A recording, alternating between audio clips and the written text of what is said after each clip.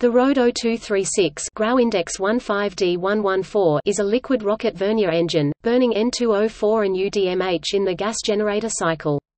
It is used along the RD-0235 main engine on the YOR 100 UTTKH second stage. Its function is to supply thrust vector control by gimbling each of its four nozzles in a plane.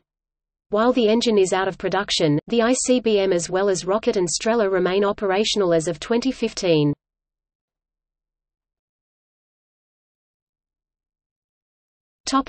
See also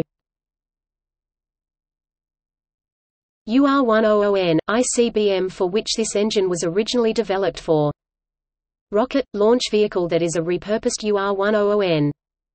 Strela – launch vehicle that is a repurposed UR-100N. Rocket engine using liquid fuel.